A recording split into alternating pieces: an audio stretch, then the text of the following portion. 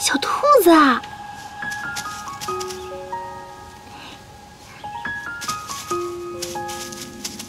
站住！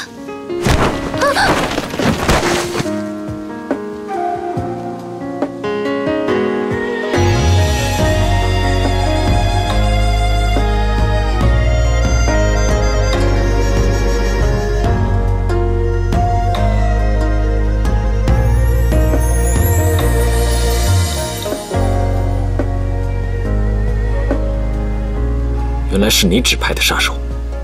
什么杀手？不是咱们每次见面非得要这样吗？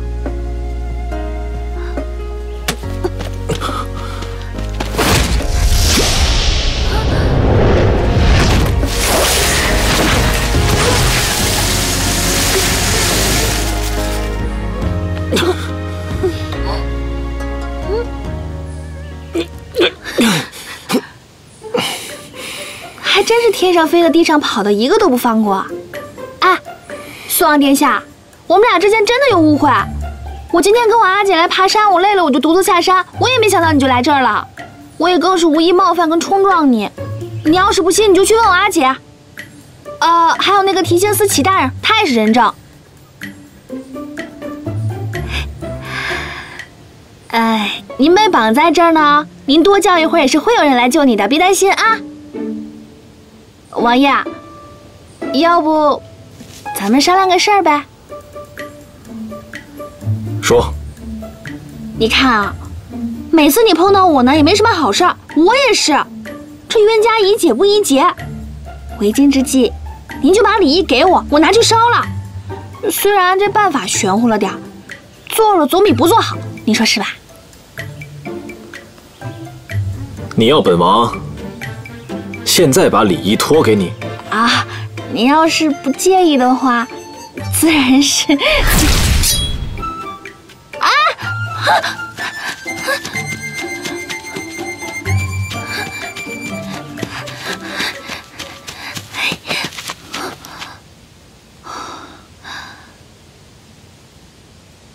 哎呀！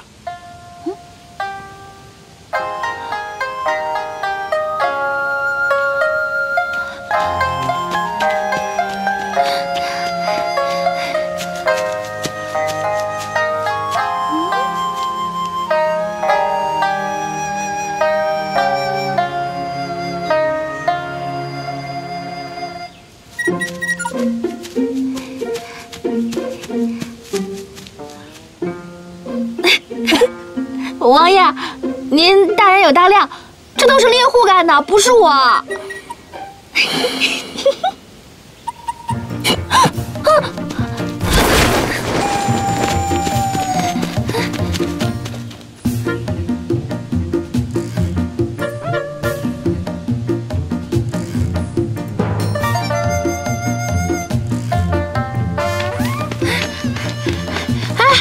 船家，走，开船！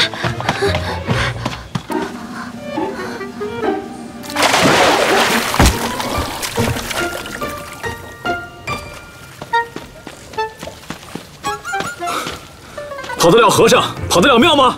哎，你讲点道理，要不是你追我，我怎么会跑呢？你若不跑，我又怎么会追啊？船家，你开快点，那岸上有一个不讲理的人，我怕他一会儿给游过来。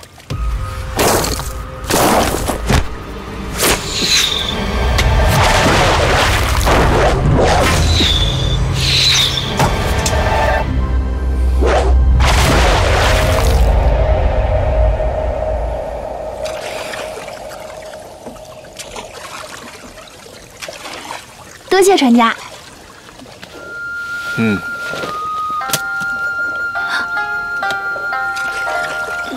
先生，这墨宝斋什么时候搬到西山了？啊？其实我就是跟阿姐出来踏青的，想绕这些小路看看风景，结果倒霉透顶碰到那个宿王，非要说什么我找杀手刺杀他。要不是我机灵，早成他刀下亡魂了。这其中定是有什么误会。按理来说，你是他的救命恩人，他该谢你才是。可不是嘛，可能有些人天生就是喜欢恩将仇报吧。不对，在我看来，他是一位将才，定是你受训不够，回去好好抄书。先生。